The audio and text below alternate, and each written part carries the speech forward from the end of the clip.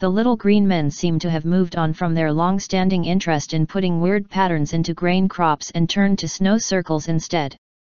Or at least that's one potential conclusion we can draw after a walker found a massive owl face drawn into the snow in Wiltshire.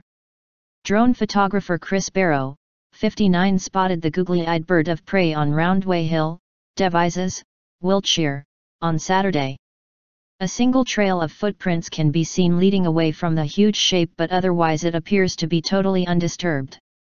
Civil servant Chris said, "I couldn't believe it when I saw it. I just came across it by chance.